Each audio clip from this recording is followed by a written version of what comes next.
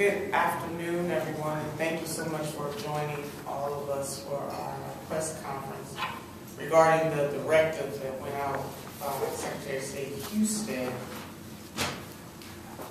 The main premise of this is that Ohio's leaders should be working to make it easier, not harder, to vote. These hours will make it harder for working Ohioans to vote early. These hours unnecessarily prevent local elections officials from meeting the needs of their voters. Not only was this directive again issued contrary to Ohio law, but it will unnecessarily limit early voting and make it harder for Ohioans to vote this fall. Hours are from 8 a.m. to 5 p.m. for weekdays during 4 weeks leading up to the election, and only 2 Saturdays of early voting from 8 a.m. to 4 p.m. No Sundays and no evenings. This means that working Ohioans won't be able to utilize early in-person voting. At a time when over 400,000 plus Ohioans are unemployed and many middle-class folks are stringing together 2 and 3 jobs just to make ends meet, this just does not make sense. We should be making it easier for people to vote, not harder, and it is a shame that it has become harder and harder and harder to cast a vote in the state of Ohio. We should make it convenient for voters to cast a ballot. Elections aren't designed to find ways to place hurdles and roadblocks up for voters to discern how high they can jump or how fast they can run. It should be to let the people vote. And unfortunately, we are going backwards in the state of Ohio with regards to voting rights and not forward. Ohio's elections officials have a tough job, no doubt about that, of ensuring that all Ohio voters have quality opportunities to cast a ballot. But uniformity for government does not produce uniform results for voters. Ohio's largest county has 95 times the population as its smallest county. To get all of these folks through in the same amount of time means that you need different sets of tools in different locations. Ohio may look small on a map, but we are as diverse as it gets. Local elections officials should be able to make room and maneuver based on the needs of their county's voters. State policymakers should not be dictating the terms. We should be empowering local officials to craft the best system they can within certain standards. And every election is important. From the race for president to school board, every election is equally important. More and less voting opportunities for different elections sends the wrong message and it confuses voters. So I know that there is a lot when people talk about whether or not the presidential election compared to a state election year.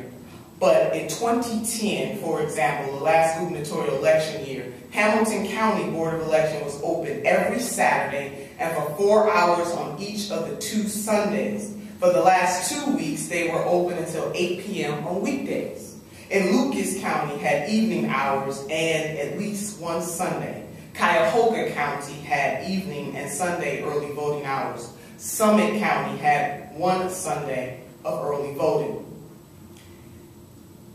We should not be surprised that we are here because all of the breadcrumbs that have been placed in the path have shown that we would end up here. And I want to remind you that from House Bill 194 to Doug Price's comments during the presidential election, to the current Secretary of State appealing all the way to the United States Supreme Court to take away the last 3 days of early voting, there should be no surprise that we are here. This was planned all along. And so I just want to walk you back down memory lane when Doug Price, the chairman of the Franklin County Republican Party and an elections board member, said the following: I really actually feel we shouldn't contort the voting process to accommodate the urban Reed African-American voter turnout machine. Columbus Dispatch, August 19th, 2012. How did we get here? Very deliberately.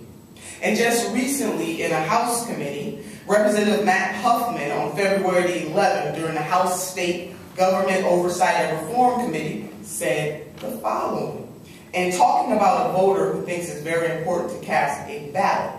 Hypothetically, he said, but I'm only going to do it if someone will drive me there after church on a Sunday. That is a direct quote.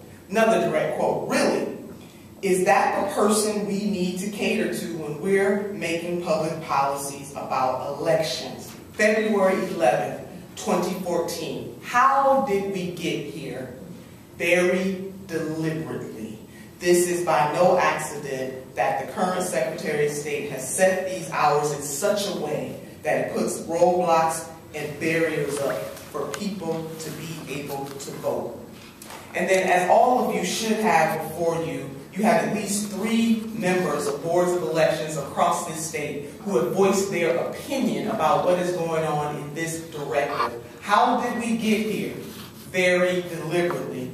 But Janet M. Carson of the Geauga County Board of Elections chairwoman put it best when she said, and I quote, "I'm concerned whenever we limit access or reduce opportunities to vote. Voting is a core principle and responsibility that should be encouraged rather than discouraged. I believe that local boards of elections should set their hours for voting because they understand their local needs better than Big Brother in Columbus. One size does not fit all. As a Board of Elections member in a very red county, I can assure you this is not about politics. There are twice as many registered Republicans as Democrats in my county, yet I still think we should provide the broadest access to voting for every registered voter. I'm disappointed to read that the OAEO recommendations are being used to justify what has clearly become a political football. The task force recommendations were based on an assumption that there had to be uniform hours across Ohio. I disagree. How did we get here?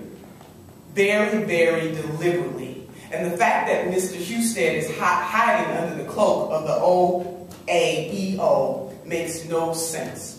It is his legislature, it is his majority that is doing everything in their power to suppress, regress, and oppress access to the ballot box. And he just sealed it with this directive. Now I'm going to turn this over to